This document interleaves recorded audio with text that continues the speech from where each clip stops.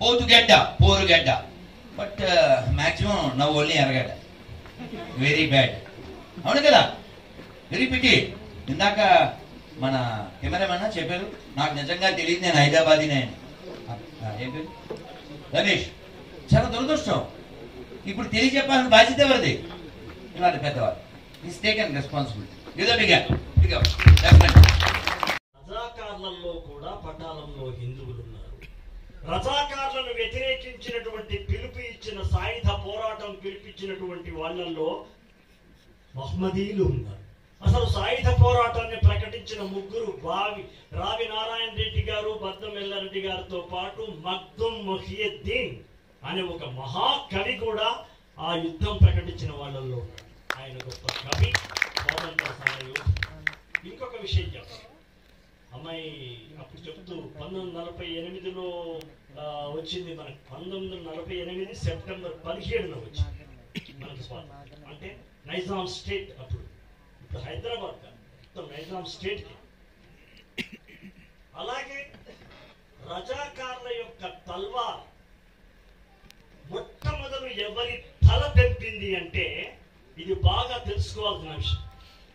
మొదటి తల కాసిం రజ్వీ కరవాలం ఏ శిరస్సును నరికిందంటే, అతను ఇమ్రోజ్ పత్రికా సంపాదకుడు షోయబుల్లా ఖాన్ అనే మహమ్మదీన్ యొక్క తల నరికింది.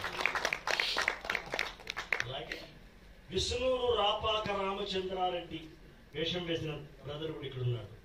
రామచంద్రారెడ్డి గారి యొక్క దౌష్ట్యానికి, దుర్మార్గానికి, రాక్షసత్వానికి మొట్టమొదలు హత్య చేయబడిన వాడు ఎవరు అంటే బందగి అనే ఒక ముస్లిం. ఇది చరిత్ర. ఇదేదో చాలా మంది పుకారుతో మాట్లాడుతూ ఉంటారు, ఇదేదో విడదీసేటట్టుగా చేస్తున్నారు. కాదు, అది కానే కాదు. ఇది చరిత్ర. 500 సంస్థానాలను, విడివిడిగా ఉన్న రాజ్యాలను ఏకం చేసినటువంటి మహనీయుడు, మహానుభావుడు ఎవరన్నా ఉన్నారంటే ఇది ఓన్లీ 1 person, సర్దార్ వల్లభాయ్ పటేల్. మిగతా వాడు చెప్పడానికి, నేను చెప్పడానికి చిన్న తేడా ఉంటుంది. ఎందుకంటే వాళ్ళు చదివింది చెప్తారు లేదా విన్నది చెప్తారు. బట్ నేను మా అమ్మ నాన్న కన్నది, అనుభవించినది, పోరాడిన సంగతి చెప్తున్నాను. కాబట్టి నేను చెప్పే మాటల్లో ఒక సత్యం, ఒక నగ్న నిజం, ఒక రక్త సత్యం ఉందని ఈ సందర్భంగా నేను తెలియజేస్తాను. ఇందులో 2 పాటలు రాయడం అనేది ఒక చారిత్రకమైనటువంటి అవకాశంగా నేను భావిస్తాను. ఎస్, ఎన్నికటికెవడో తన ఎన్నెముక 100 అంచులు కత్తిగా చేసినాడట, యాది చేసుకో బిడ్డ. మన ఎముకలను, మన పేగులను 1000 అంచుల కత్తిగా చేయమంటుంది పొరుడోసిన గడ్డ. ఇలా రాయడానికి నా రక్తంలో సుద్దాల హనుమంతు DNA ఉంది కాబట్టి నేను రాయగలిగినానని ప్రెస్ వారికి, మీడియా వారికి మనస్ఫూర్తిగా, వినయంగా, వినమ్రంగా తెలియజేస్తూ, ఇదొక చారిత్రకమైనటువంటి సందర్భంగా, ఇదొక చారిత్రకమైనటువంటి అవసరంతో నా పెన్నుకు ఈ పని కల్పించినారేమో అని నేను నారాయణ రెడ్డి గారిని, యాట సత్యనారాయణ గారిని అనుకుంటూ, ఇలాంటి పాటలు ఒక అవసరం, ఒక అనివార్యం కాబట్టి నాతో రాయించినట్టుగా భావిస్తూ, ఈ సినిమా రేపు మార్చి 1 విడుదలవుతుంది.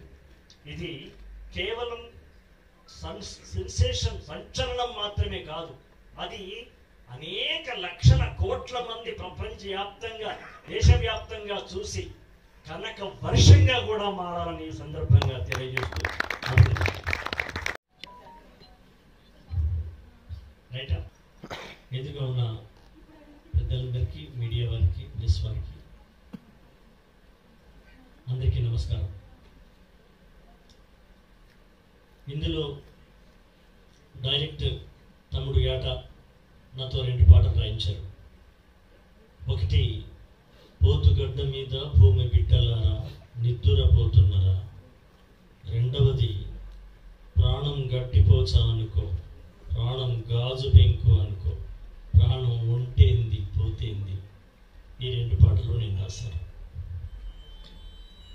ఇప్పుడు అమ్మాయి చెప్పినట్టు మీ పాటలలో మీ మాటలలో పెయిన్ ఉంది. కరెక్ట్. ఆ పెయిన్ నేను అనుభవించింది కాదమ్మా. మా నాన్న మా అమ్మ వాళ్ళు ఈ రజాకార్లకు వ్యతిరేకంగా పోరాటం చేసినవాడు, చావో రేవో తెలుసుకున్నవాడు. నైజాం రాజు చేత మా నాన్న మీద సూట్ అండ్ సైట్, కనబడితే కాల్చివేత అనే ఉత్తర్వుకు గురైనటువంటి ప్రజాకవి సుద్దాల హనుమంతు, జానకమ్మ మా అమ్మ ఇద్దరు ఫ్రీడమ్ ఫైటర్స్. వాళ్ళు ఈ పోరాటంలో పాల్గొన్నారు, లక్కీగా బతికారు. కాబట్టి వాళ్ళిద్దరిని ఫ్రీడమ్ ఫైటర్స్గా భారత ప్రభుత్వం కూడా గుర్తించింది. నా మాటల్లో, నా పాటలో ఏదైనా పెయిన్ ఉందన్నా, ఏదైనా పౌరుషం ఉందన్నా, దర్శకేంద్రుడు రాఘవేంద్రరావు గారు దయతో చెప్పినట్టు ఈ పాటలు ఇంటితో కాకుండా బ్లడ్తో రాశారేమో అన్న మాట అది సత్యం. సత్యం. ఎందుకంటే మా నాన్న ఆ పోరాటంలో పాటలు రాసినారు, తుపాకీ పట్టుకున్నారు.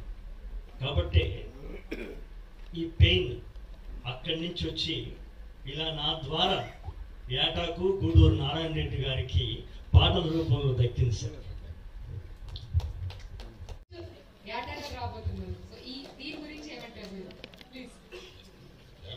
ట్రైలర్ చూస్తే అర్థమైంది కదా, ఇక ఎవరు చరిత్ర తీయాలన్నా ఏట దగ్గరికి రావాలి, ఎవరు పెద్ద సినిమా తీయాలన్నా నా దగ్గరికి రావాలి. మిగతా సినిమాకి తీయడానికి చాలా మంది ఉన్నారు. చాలా థ్యాంక్స్ అండి, ఆల్ ది బెస్ట్.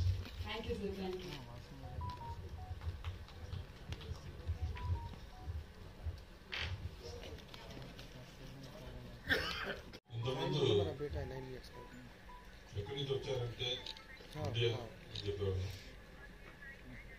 ఇప్పుడు భారత్, అందరూ చెప్పకపోతుంది సార్.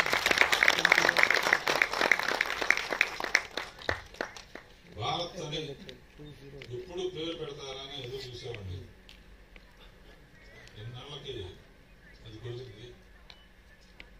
తర్వాత కోయిన్సిడెన్స్ అనుకోండి, పెట్టంగానే రామ జన్మభూమి బాలరాముడి విగ్రహం ఆవిష్కరణ జరిగింది. జై శ్రీరామ్. గూడూరు నారాయణ రెడ్డి గారు, ముందు మిమ్మల్ని మెచ్చుకున్నాను సార్. సినిమా మీద, సినిమా తీయాలని కోరిక చాలా మందికి ఉంటుంది. సినిమా మీద డబ్బులు సంపాదించాలని కోరిక చాలా మంది ఉంటుంది. సినిమా ఒక పర్పస్ కోసం తీసి విజయం సాధించాలని కోరిక మీలో ఉండబట్టే ఇటువంటి సబ్జెక్ట్ సెలెక్ట్ చేస్తున్నారు సార్. మీలాంటి వాళ్ళు ఇలాంటి సబ్జెక్ట్స్ చేయబట్టే ఈరోజు యువత కానీ, ప్రజలు కానీ డిజిటల్ ఇండియా అని, లేకపోతే వేరే దేశాల చరిత్రలు కానీ, వేరే విషయాలు కానీ తెలుసుకోవాల్సి వస్తారు. కానీ చరిత్ర అసలు ఇవాళ మనం ప్రశాంతంగా, శాంతి దేశంగా ప్రశాంతంగా ఉండటానికి కారణం ఎవరు, ఎంతమంది త్యాగాలు చేస్తే ఇవాళ మన దేశం ప్రశాంతంగా ఉంది అనేది ఈ పిక్చర్ ద్వారా చెప్పాలని ట్రై చేశారు ఆయన. చరిత్ర ఒక పుస్తకం చదివితే చాలు కదా అనుకోవచ్చు. పుస్తకం చదివితే దృశ్యం కనపడదు. దృశ్యం ద్వారా చూపించబట్టే ఇవాళ ఇంత అద్భుతమైన ట్రైలర్ చూసాం సార్. ఎన్నో ట్రైలర్ చూసాను. ట్రైలర్ చూడంగానే గూస్ బంప్స్ వచ్చాను, ఒళ్ళు దగ్గర పడుతుంది. ఒకసారి నేను ఆ రోజుల్లో ఇలా ఉండేదా, రోజులు ఏ ప్రాంతంలో ఎలా బతికేవారు.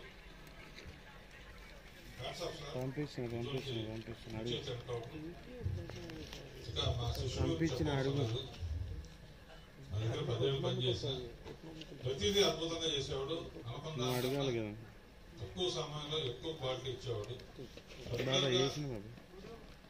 ఈ పిక్చర్ లో డైరెక్టర్ చెప్పదలుచుకుంటే ఒక్క షాట్ తో చెప్తే చాలు, గాజులు పగలగొట్టాడు అంతే.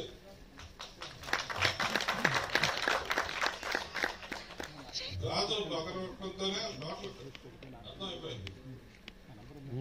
కానీ వేరే ఏమైనా చేయొచ్చు, విగ్రహం కింద పడేది, గాజులు పగలగొట్టడంతో స్త్రీ శక్తి ఏంటో అర్థమైంది. అందుకనే అంశాన్ని సెలెక్ట్ చేసుకుంటున్నారు. అశోక్ తేజాన్ని అతను తలుచుకుంటే కలం తలుచుకుంటే అతను రక్తంతో రాస్తాడా? అందులో చరిత్ర అయితే మాత్రం డెఫినెట్ గా రక్తంతో రాస్తాడు.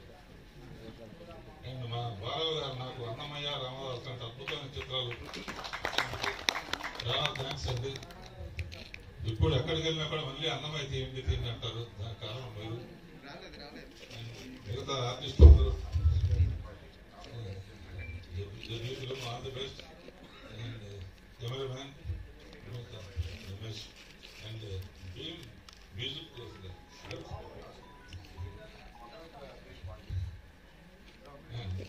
అండ్ ఇవాళ పటేల్ విగ్రహం అంత ఖర్చు పెట్టి చేయాల్సిన అవసరం ఏముందని కొంతమంది అనుకోవచ్చు. అసలు పటేల్ లేకపోతే మనం అంత ఇవాళ ఇంత ప్రశాంతంగా ఉండేవాళ్ళం కాదని ఈ చిత్రం ద్వారా తెలుస్తుంది.